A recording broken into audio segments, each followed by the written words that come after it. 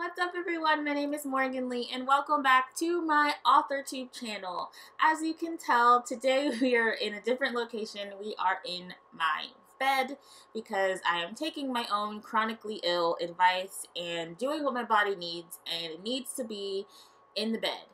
So today I am going to share with you the 4 projects I'm working on for this July Camp Nano so that I can do my insane goal of writing 10K every day. So if you like videos on writing, publishing, crazy writing antics, writing challenges, and other things in that vein of videos, and please give this video a thumbs up, comment down below, click that subscribe button if you haven't already, and ring the bell so that you'll be notified whenever I upload a video. So let's get into it. Let's get on to me telling you about my 4 projects for this Camp NaNoWRIMO and also my plans for succeeding in my insane goal, because I know there's a lot of you out there who are doubting me, who are like, this girl is crazy. She thinks she can write 10K every day. Does she know how hard a 10K day is? Yeah, I know how hard a 10K day is, but what else do I have to do with my time, guys? I don't have anything to do. Like, nothing. This is technically my summer vacation because I work at a school. As of right now, we're going back in August, but who knows? So if we do go back in August, I'm going to have to go back to actually dealing with life. I know everyone else is getting back to life right now, but I'm not yet back to life yet. I don't have a lot to do this July. I have nothing. I have nothing to do. I have work, but I'm working in the other room. And just saying, I can still get writing done over there. I can still get writing done while I'm working. I'm answering the phones and working on the computer. The computer's already there for me, so again, I have time. I'm gonna jump right into what I am working on. The first project that I will be working on is titled Seed Among the Rocks, which is the second book in the Seedlings trilogy following Seed Among the Thorns. Seed Among the Rocks takes place in an alternate Earth where 3 brothers are the creators of the entire universe. Our story follows 2 teens from 2 separate families who are forcibly bound together by an ancient curse, one to obey and serve the other. Emerton is an elemental protector, and she is bound to Shaw. Lermont, he's a demon slash... He's a demon. He has to give up his own mortal soul. He has to give up his soul and take the souls of others in order to balance out the worlds. And I didn't mention this earlier, but yeah, there's 2 worlds. There's the Earth and there's an alternate prison world that Shaw and his family are technically connected to, and then there's the Earth. And these 2 families have to maintain the balance between the 2 worlds. And it's not fun for them. So, Seed Among the Rocks follows them on their journey after the events of Seed Among the Thorns. And if you want to know about what happens in Seed Among the Thorns, you can buy the book one day. Because like I said before, it's up there. And you could read it if you want to. And I'm not going to take it down because it's a learning moment. Okay? I have to learn myself some things the hard way. And I know a ton of people on AuthorTube have said, oh, Amazon's so easy, I could just upload my document and then I could have a book and I could be an author. And so I'm not alone in doing that. I'm not some person who's not taking AuthorTube or their authorness seriously, they're writing seriously, because all of us probably have done it at some point. But then you take it down. But then I'm like, why am I taking it down? Because it's like a learning moment. It's like the blemish, you know, like on my author career. And it's fine, because I look at it as a learning moment and a tool to make myself be better, to choose better, to do better, and to realize that I need to give my characters the love and support that they need to fully develop before I send them out into the world. So did I shoot Emerton and Shaw in the foot? Maybe. But am I gonna fix their boo-boos? Yeah. You know, sometimes your kid goes out in the world and they come home with scratches from going through life, and you know, you gotta patch them up and send them back out there.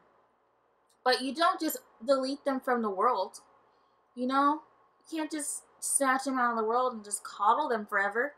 No, you gotta leave them out there. You gotta motivate them. You gotta keep them. You gotta push them to succeed.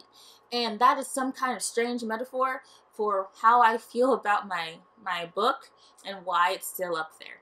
So, again, tangents today. I don't plan to stay up like insane hours of the day. I don't plan to, you know, right into the dead of night. I don't plan to stress out about this process at all. I am very strategically planning on achieving this goal.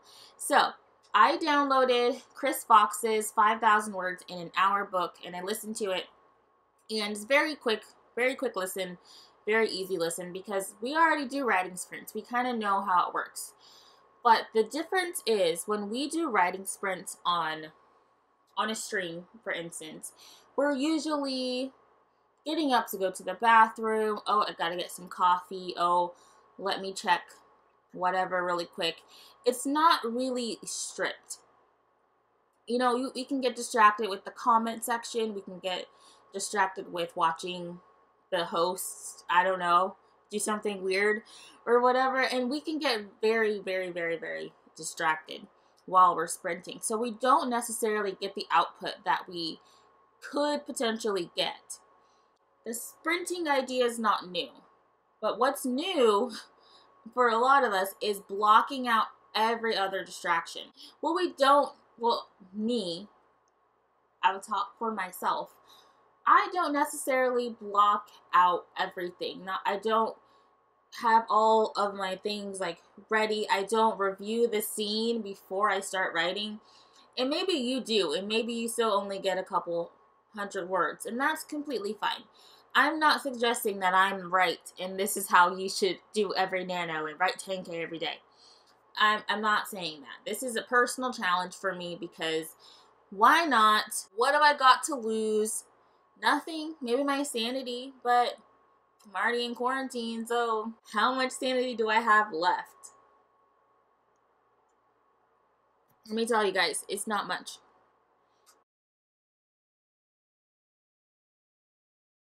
The second book that I'll be working on is a new adult contemporary romance, and it is called Short, Black, and Asexual.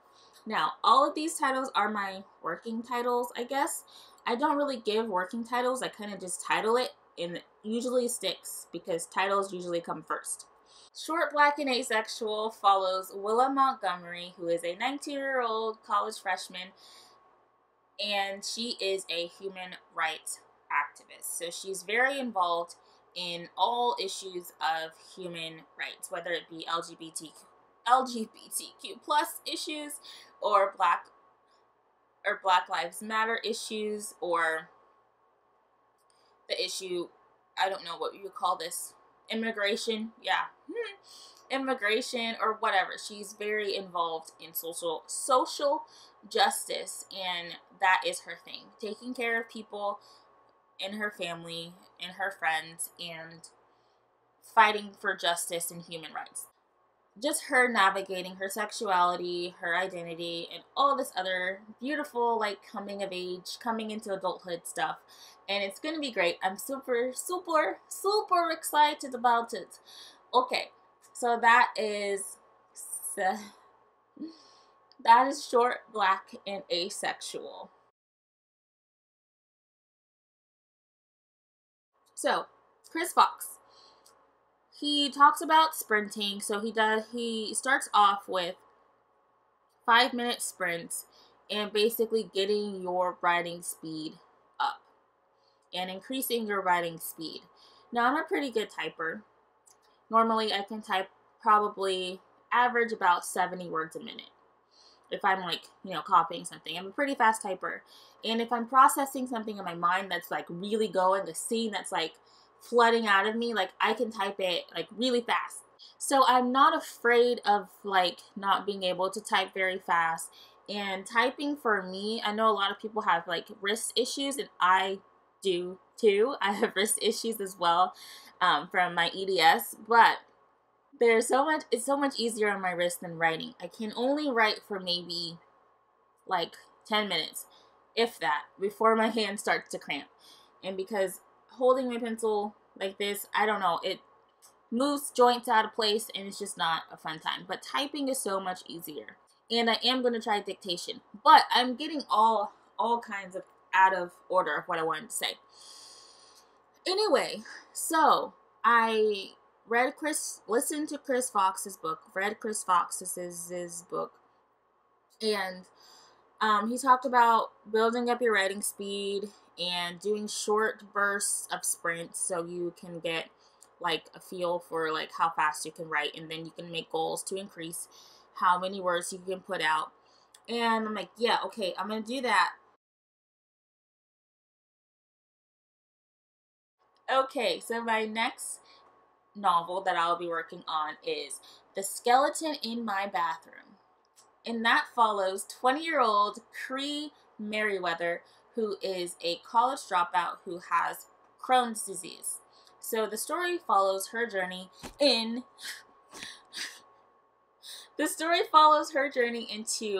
one, accepting her diagnosis and living life with that diagnosis without like giving up on life. And of course she finds romance along the way, and it's all about, again, kind of like this identity slash sexuality slash like coming of age type thing, accepting the things that you can't change about your life or yourself. And it's just gonna be a very sweet story. And I've been hanging out with my sister too much because I just did this thing that I don't know Gen Zers might do. But anyway, that is the third book that I'll be working on, The Skeleton in My Bathroom. And I'm super excited because the main characters of The Skeleton in My Bathroom and Short, Black, and Asexual are both black girls. And not that I've never written a black girl before, but I haven't. See, because Emerton, she's mixed. And who else is there? In my first novel, which was Gabrielle, which I changed her name in my rewrite, but which is what I'm going to talk about next. She's technically white. She's white. And I don't know. I just find it, I don't know. It's cool. It's cool. It's cool times. I like having varieties of cultures because diversity is a thing. And I don't know. It's going to be fun. It's going to be fun times. He also talks about outlining before you sit down to write. And this I agree with 177%. Because I used to do this when I was young. I mean, I've been writing since I was 6. But as far as like writing full-length stuff, the first book I worked on was in the 4th grade. I was in that cycle of just rewriting the whole first like 7 chapters for a while. And I really got serious in, I think, the 7th and 8th grade when I started basic outlining. I didn't like research outlines or anything or writing structure, but I decided I would write a 1-sentence like this is what this chapter is going to be about. This is what this chapter is going to be about. Sorry, it keeps popping on. It's like, are you still here? And I'm like, yeah, I'm still here, but like, I don't want to see my face. Okay.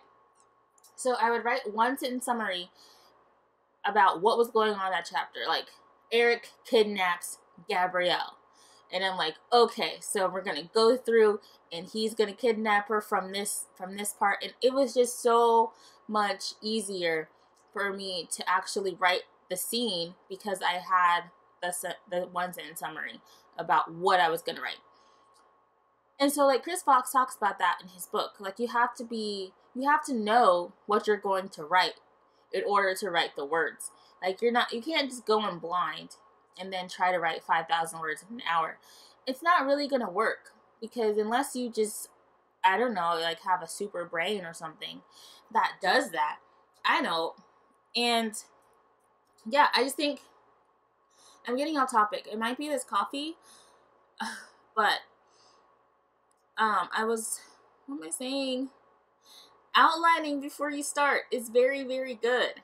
So always, guys, like that's what I plan to do. I'm not giving you advice because I'm not an advice channel. I'm just this is what I do and this is the mistakes I've made. This is what I've learned and here you go. Interpret it with how you will.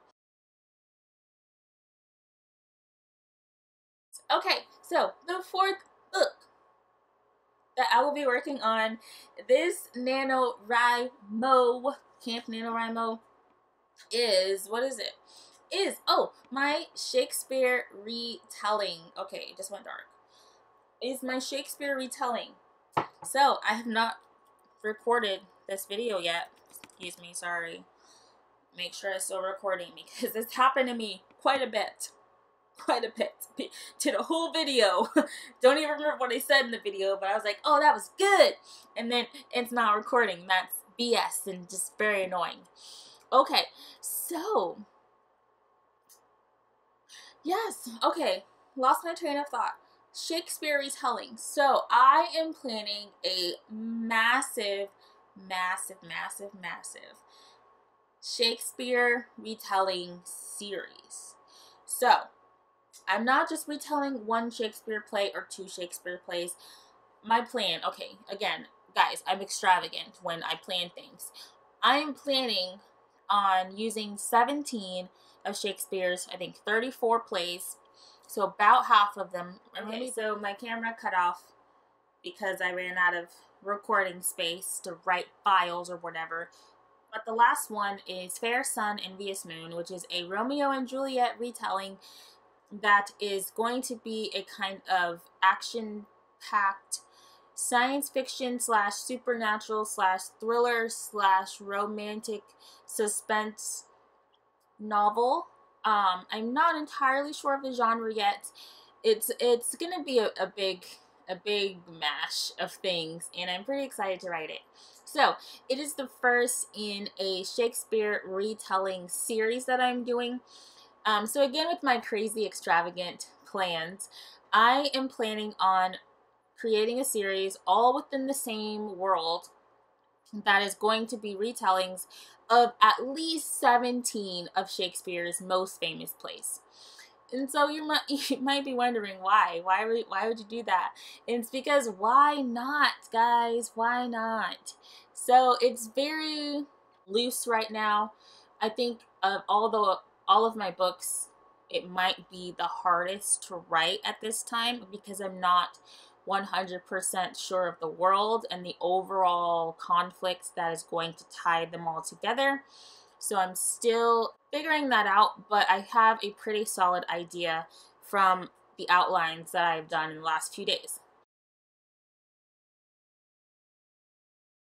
That's what I'm going to do. So the last couple of days I've been working on outlines for the 4 stories that I'm going to be working on. I've done the 5 foundational beats as outlined in Save the Cat Writes a Novel, and I'm going to fill in the rest of the beat sheet. And I'm only planning on doing the one sentence summary for each scene. I feel like all I would need is a one sentence summary, but if I can go in deeper before Nano hits and I have to start writing, then awesome. but I'm only challenging myself to write a 1-sentence summary of every scene. Not like every beat, but every scene that's going to be in that beat. Okay, so that's the plan. I don't know if I have anything else to say about the plan. I feel like I rambled for like, let's see, 10 minutes about that. Let's end it with this. Like I said, I'm not going to be riding up into the wee hours of the night and being unhealthy and drinking a lot of coffee and doing all this other stuff. This is only my first cup, guys. Yeah. I'm not going to be doing that. I'm not going to do this in an unhealthy, like, way that's not sustainable. My kind of goal here is to create a writing routine, which I don't have. I'm going to be trying on different routines as I'm going along this coming month. And what was I saying?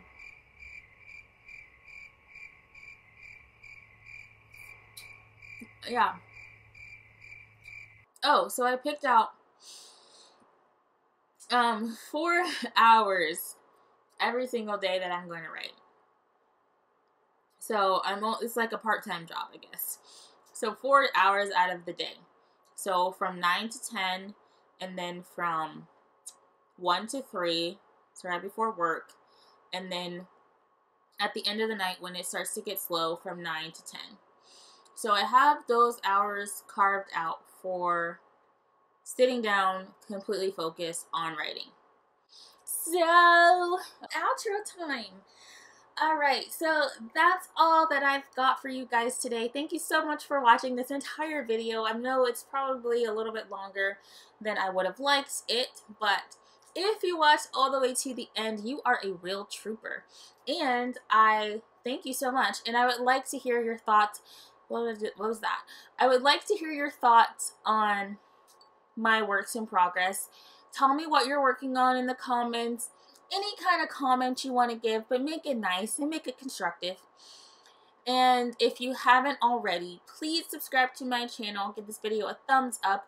I will be doing daily vlogs all throughout Camp Nano. And like I said before, if I included that clip or not, I will be doing live streams every Sunday at 1 p.m. and then a kickoff party June 30th at 11:45 Central Standard Time, p.m., nighttime, because it's kickoff into Nano. And that's it. That's all I got for you guys today. Again, thanks so much for watching, and I will see you on Monday with another video.